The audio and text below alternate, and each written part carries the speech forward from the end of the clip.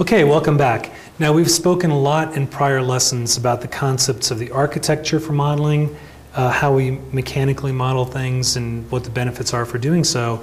But in this session we're going to talk a little bit about the steps for modeling the enterprise data warehouse layer.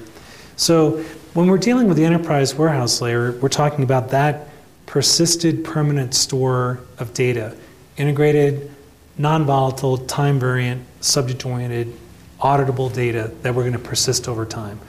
So when we model that, we're going to be using data vault modeling approaches, and we need to identify those core business keys and hubs that we're going to work with. But what's the process we go to when we typically look at modeling a data warehouse?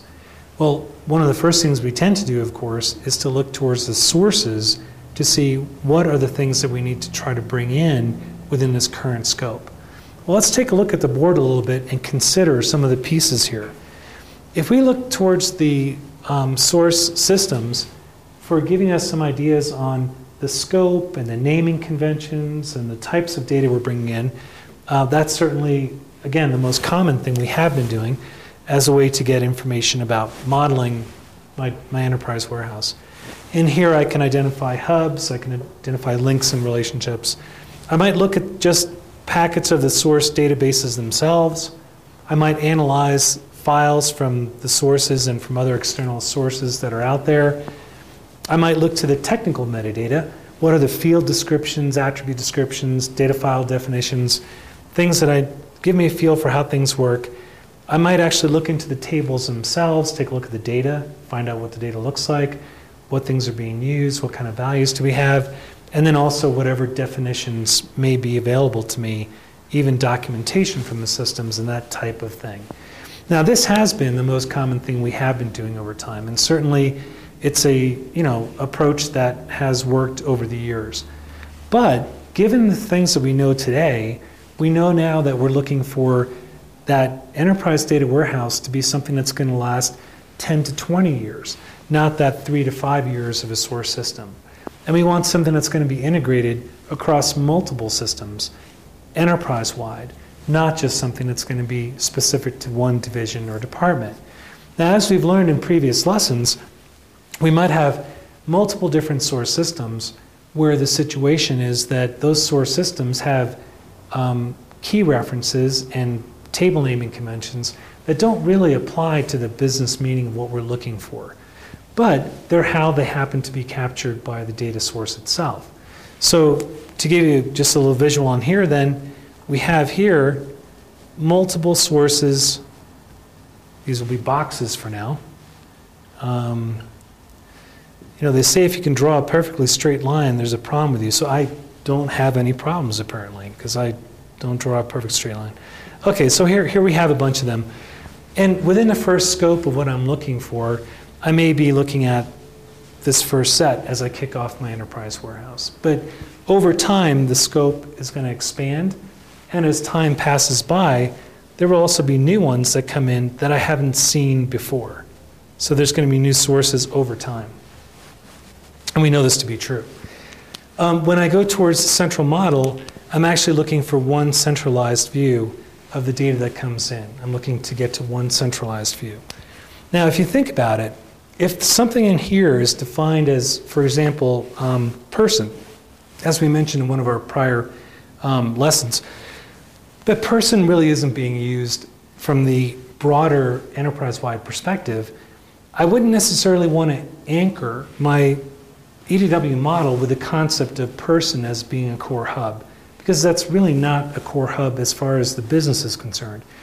Especially if that concept of person, let's say, for example, existed only in this one system. Let's say this one system here has the concept of person in it. All the other ones have the concept of customer, which is what I'm looking for. If I use person in here because it's part of the initial scope, and then later, as is bound to happen, this source system goes away,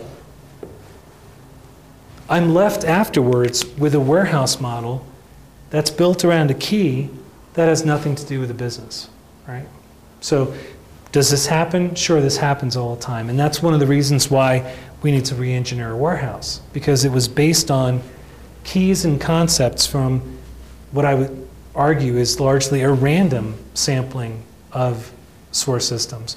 Why is it random? Because in a 10, 20-year window, given the broader scope of where an enterprise warehouse is going, the first initial in-scope source systems are just a temporary instance. They're just a random sampling as far as the warehouse is concerned.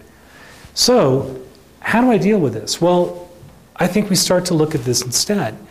When I'm modeling my core hubs, relationships, and satellites, I want to look towards the business processes, those permanent, long-term business processes for how my business works.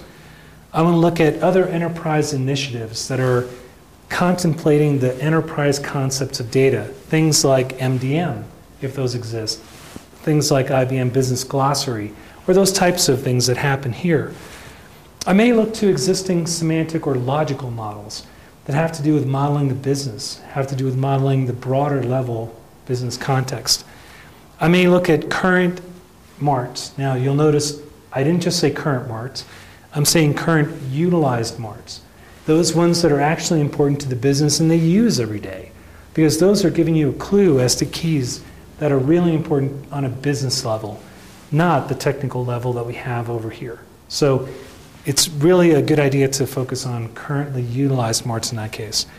And perhaps the most important thing is going back to our roots in IT and basing a lot of this on business interviews with the core business parties for the in-scope concepts. So if this is around sales and accounting, I take my time to work with sales and accounting to understand what those core business terms are.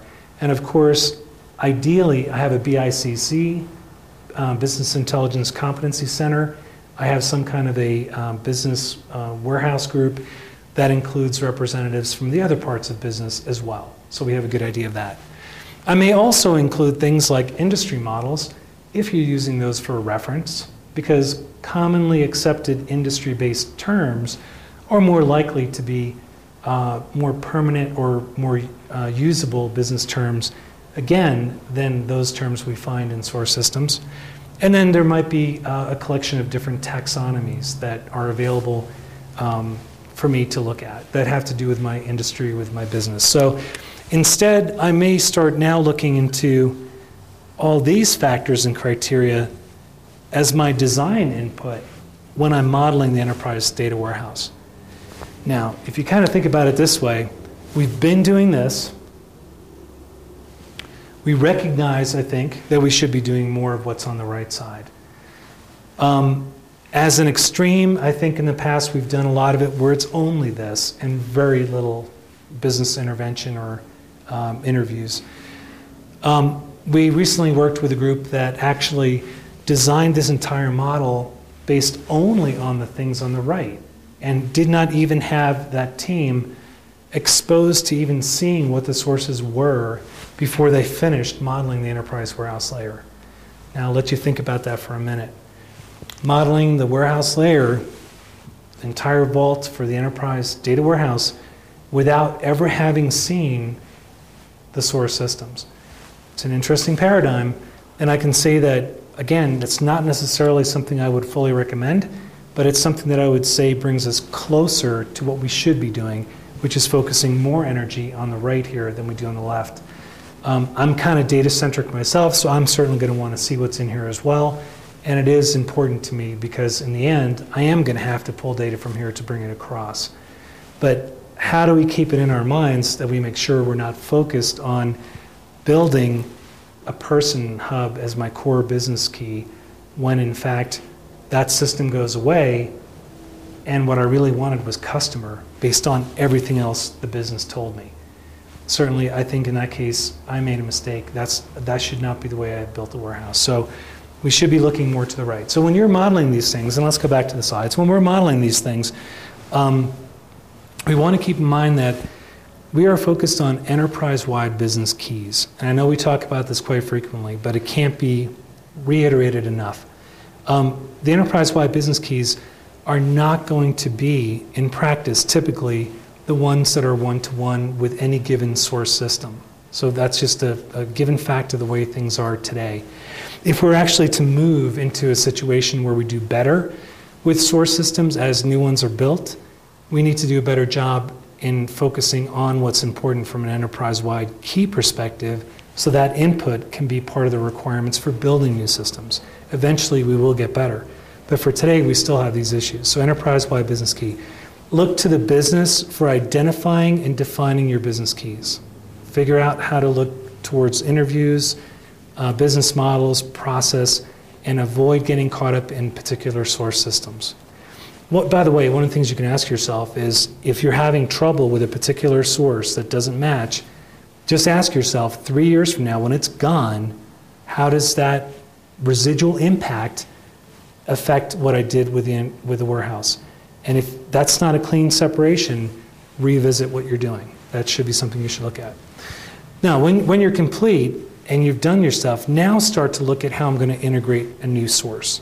Now look at how you integrate a new source. And keep in mind that continual mapping and integrating a new source is part of the job of your data warehousing BI team into the future. So you're going to have new sources all the time. It's just a constant flow of new sources. So when you're done with your core constructs, now look to how you map them in with the source systems.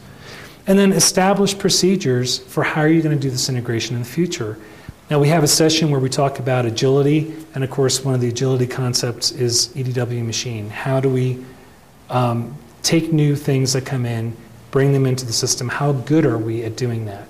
And that's part of what we need to establish procedurally, so that we're in a good position to be able to integrate new sources effectively. So take some time to think about that and give it some thought, and we'll see you in the next session.